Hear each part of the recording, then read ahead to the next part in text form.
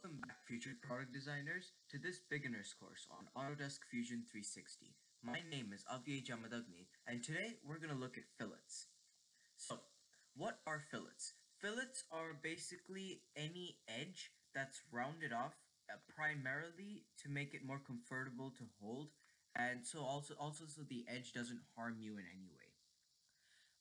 Fillets are often confused with chamfers. Chamfers are slightly different. All chamfers are is just when you take an edge and you basically push the edge back in, so you basically create another face and two more edges. So you still have a sharp edge, actually two sharp edges this time.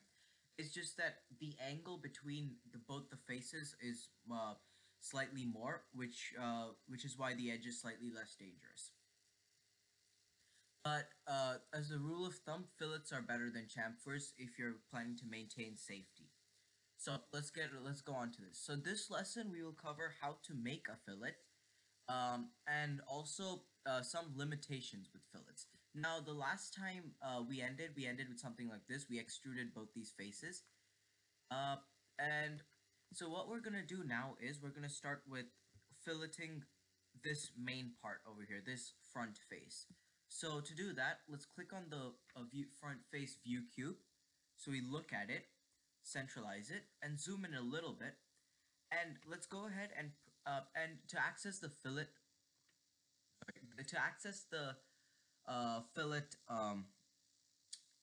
feature, it's usually under modify. And as you can see, the keyboard shortcut is F.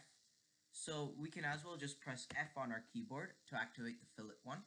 Now, we want it to be constant radius, and the corner type really doesn't matter for me. Setback is just results in lesser edges and lesser faces, but rolling back, both of them are the same thing. Once you render it, you still see the same type of corner.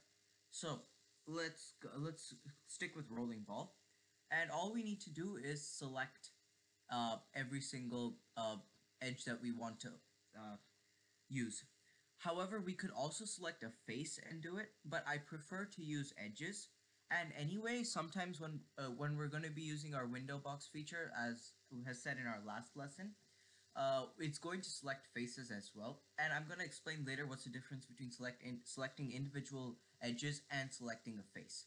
So let's click on this area and let's drag a window box over a window selection over this over all these squares. And as you can see, it says 50 faces and 200 edges, which is fine. And let's put a fillet of 0.5 mm. Let it load. And go ahead and press enter.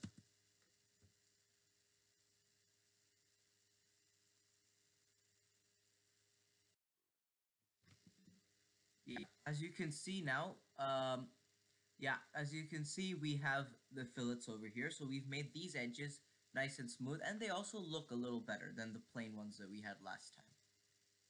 So that's that. Now let's start filleting these main long edges. To do that, let's again hit F on our keyboard, and let's select this face, this face, this face, and this face. Sorry.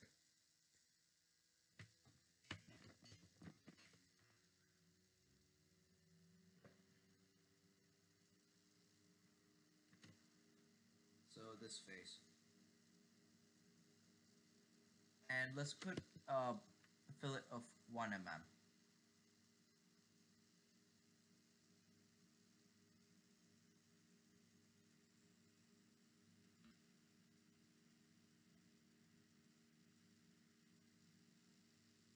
Now let's go ahead and press enter. Sorry about the lag, guys. It's my laptop, so the graphics aren't very great, and it's trying to run on, and I haven't had my cooler plugged in, so we may experience a little bit of lag in this video. Sorry about that. As you can see now, all of these faces, all of these edges are now completely filleted by 1 mm, which is exactly what we want. Okay, so now let's try filleting this face. So let's go ahead and select this face. But when we try to do that, it selects all the other faces. And this is because we have this option called tangent chain checked. So what tangent chain does is, when you select an edge or a face, if something connected to that edge or face has already been filleted, and it's a smooth transition between that face and this face, for example, then what it'll do is it'll select that face as well. Now, this feature is very useful when you've, say, missed an edge by accident when filleting something. But other times it's quite annoying as well. So let's go ahead and click X to remove that selection. Let's undo this tangent chain. And now, as you can see, we only select this edge and this one, which is exactly what we want. Now, let's try 1 millimeter again. And it says error. So what that means is, when we look at this, when we select this face, obviously it's gonna put a fillet to this edge as well. But when we're putting a 1 millimeter radius to this edge, it interferes with the fillet created over here. Now, the computer in the Fusion 360 doesn't like that very much. So what it's gonna say is it's an error and we can't do that. So what we have to do instead is, we either have to edit this fillet, or we need to, or we just can't fillet this one at all. So that is an issue, and remember, when designing on Fusion 360, you always have to take that into consideration when you're actually doing your dimensions before you start doing the CAD for it. Okay. So anyway, so for this one, we can just ignore the fillets for this. But if you want, you can go back and edit the fillet for this yourself. All you need to do is select one of these. Just make sure you're selecting the right fillet. It's probably this one. Right click on that, hit edit fillet, and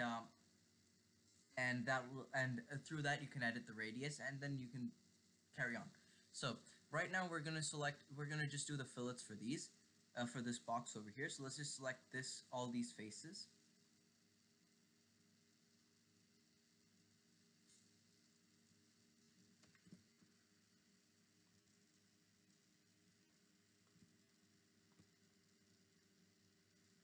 And let's give them 1 mm. Perfect. That's exactly what we want. Another function of fillets, as you can see over here, is it also provides more material. So the edge that we had over there, the plain edge, structurally that wouldn't be very great, because an impact from any of these sides, except from the top, could break this entire section off more easily, and that's something we don't want to have. So because of that, the fillets like this is very important, and it provides more structural integrity, basically. And that's all from this lesson. So the bottom doesn't need to be filleted because it's rubber, and rubber automatically, it can't cut you exactly. It can't cut you very easily, especially if the rubber is soft. So we don't need to fillet that. And we've covered everything in this video regarding fillets, and that's about it for this lesson. Thank you so much for watching, and the next lesson will be about drawings. So we'll look at how to create 2D drawings for this, that are working drawings that will make it easier to manufacture this if you're not 3D printing it. So let's do that in the next lesson. Thank you so much for watching, and have a lovely day.